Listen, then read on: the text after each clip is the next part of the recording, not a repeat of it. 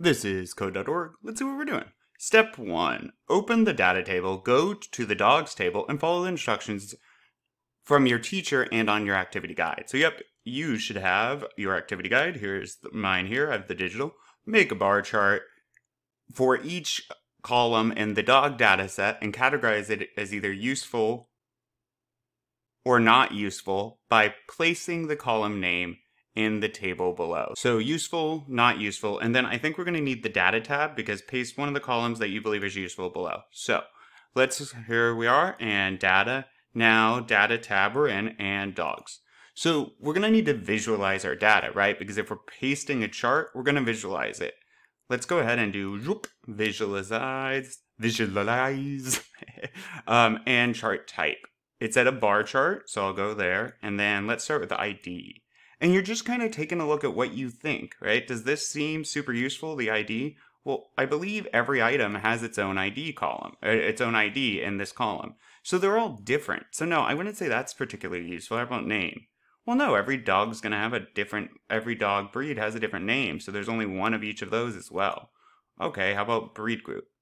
Oh, interesting, right? Maybe this would be a bit more useful since that it's actually providing us a visual representation of something that could come in handy if we're interested in purchasing dogs or researching them. So I might say dog breed.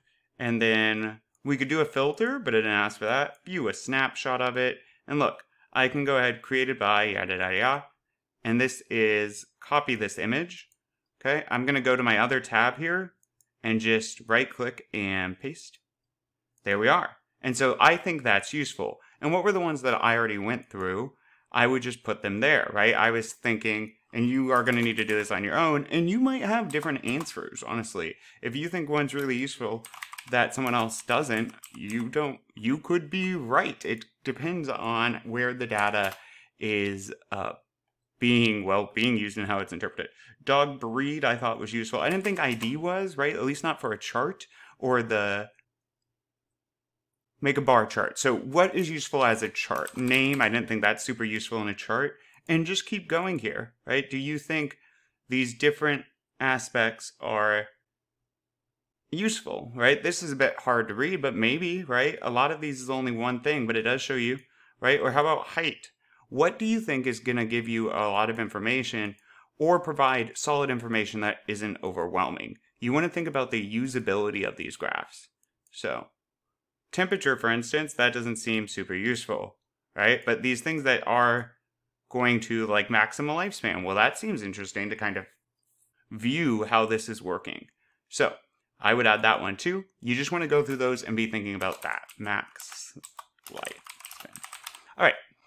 Now make sure you go through those to finish that off. Let's take a look what else. That's a lot of extra space. Question. What's one piece of information someone could learn from the chart that you pasted? Well, and this is going to vary by your chart, but for instance, I could learn that working dogs seem to be the most common breed. Let's check what this data is, though, before we say this. Okay, so look at all these breeds. So I doubt it has every in the world, but it has a significant amount of breeds. So I'm going to say something about that.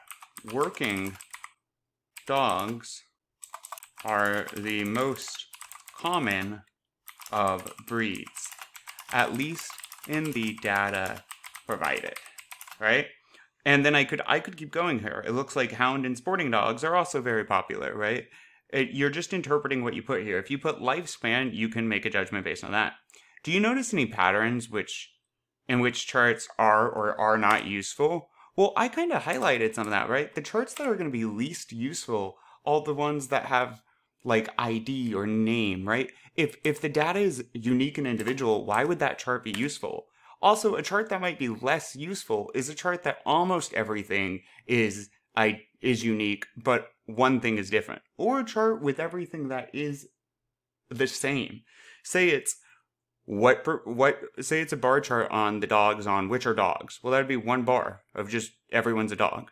So think about, is the data unique completely not unique? How can it be judged differently in graph form? Those are what you want to think of when thinking about that answer. Histogram. Make a histogram of max weight column of dog's data set and choose the bucket size. Okay, max weight, we choose the bucket size. We choose that we think's the best for interpreting data. Okay, well, let's head back here and we need to change this to histogram and then max weight. And then let me pick a bucket size, 1. Now keep in mind, one of the things with the histogram that's nice is you want the data to be touching, right? You want all these bars to be kind of mushed together. You want a continual progression of data. It's good for comparisons to have that data viewable without gaps. We can see patterns and distinctions easily with that. So let me see. 5's obviously not enough. How about 10? You see these 2 gaps? So I'm going to keep going. What about 15? 20? Oh, so 20 is looking pretty good. And we've eliminated all of the gaps. So I'll stick with that. That looks like a good histogram. So graph of max weight. And I need to go ahead and view a snapshot. I'll just, I can copy it right here. Boom, and right click paste. Bam. Cool. Okay, that's a lot of extra space. So now what do we have? What bucket size did you choose? Well, this is pretty direct. You might have chose a slightly bigger bucket size than me. Maybe you did a slightly smaller. What I would really focus on is not having gaps, because histograms tend to be gapless. So I would just state this, right? I chose a bucket size of 20, yada, yada, yada. And why do I think it's most helpful? Well, for me at least, I wanted it to be easily readable. You don't want too many numbers down here. And I was focusing on not having gaps because it's easier to compare and see the distribution of data without it. It's one of the benefits of a histogram. What's the most common range of maximum weights? Okay, so for my data set, it looks like this 60 to 20, right, as the most. So I'd list that there. And then the least common, well, there's no zeros. It's a histogram, so we have no gaps in our graph. Least common range, well, it looks like it would be 60 to 180 for me, and 200 to 220. Yours might be a slightly larger bucket, slightly smaller. That could still be workable. So mine would be, I would always write a sentence, but occurred at, and I would list 160 to 180 and yada, yada, yada. All right, let's keep going. Make a histogram for one other dog's data set and choose the bucket size that you think is most helpful. Cool. So keeping that in mind, I know right away, I saw lifespan. Yeah, I want a maximum lifespan. Let's do 1. Oh, so there's gaps now. And again, I don't want gaps. 2. And I wonder why it leaves that there. What if we do, I mean, that's kind of workable, but oh, look at this. Huh. So there's no actual gaps in the data here, as you can tell. I want to know, though, what's the minimum lifespan look? Okay, so I'll go ahead and go with this. View snapshot, copy, cool. And then, boom. And now, what bucket size did I choose? Well, I chose 2 because there's no gaps. It's nice to compare. What's one question the chart you created could help answer? If I'm looking for a dog that lives particularly long life, well, yeah. So you just want to think about how you can draw conclusions from this data. All right, let's take a look now. Cool and cool. So I believe we answered those questions. Let me hit run and finish. Onward. Being able to interpret data like this is super important to computer and data sciences. Why would someone make a histogram instead of a bar chart? For this, you really want to think about the use, right? So a bar chart is particularly good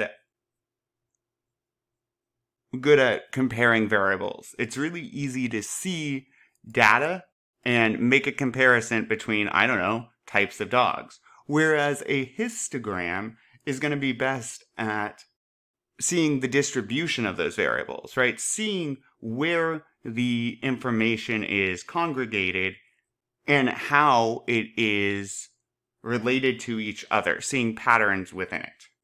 So of course you're going to want to come up with your own answer, but why would you recommend someone to make a histogram? I would say something around, and again, plagiarism's a thing, make sure I just want to talk about and brainstorm with this with brainstorm. This is important stuff. All right, so histogram shows